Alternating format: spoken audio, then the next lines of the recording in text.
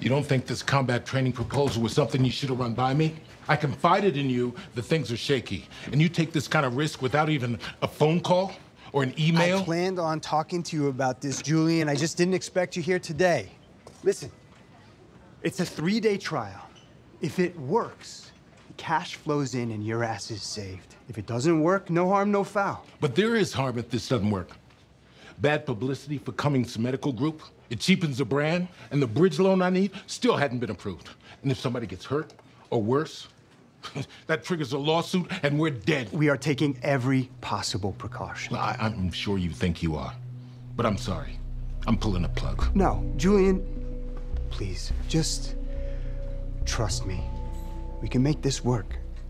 I did trust you, Scott. But now I learn that was a mistake, too.